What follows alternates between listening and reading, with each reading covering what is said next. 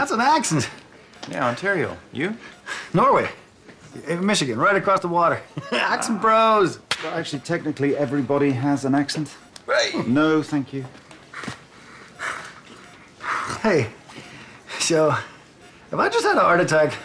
And survived? Maybe. Let's find out. All right. Yeah. So.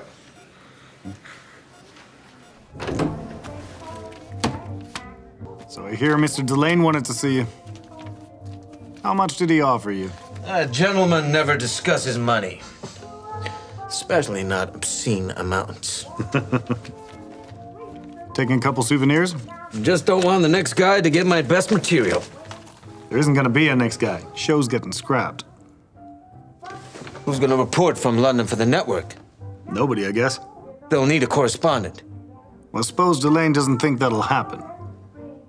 Or he doesn't care.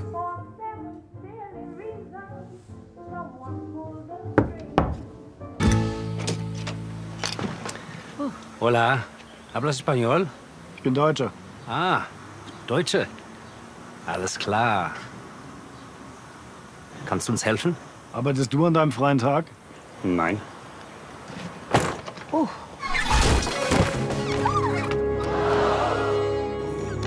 What'd you do to that thing? That ain't a real elephant. Those things are fake.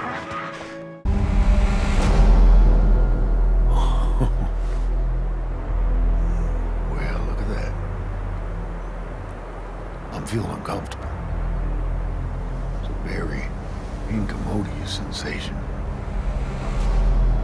You still got it, Joe? That's a question, isn't it? Your barrel hiding days over? That's Hans and the Flamingo.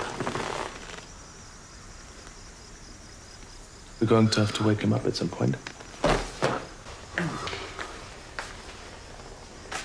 have to ask you some questions. Okay.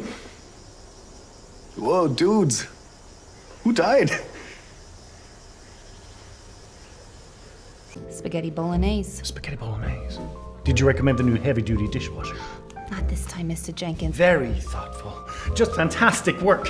These women must feel secure that the dishwashers we provide will leave them satisfied. All-around efficiency. And most importantly, hygiene. Hi, Mr. Jenkins. No, not Eugene. Yes, Mr. Jenkins? No, not Eugene. Hygiene. The letters were in a metal box. They survived the fire. I reread them for the first time in years. And I remembered I used to be a different person, and I used to have a friend. You still have a friend.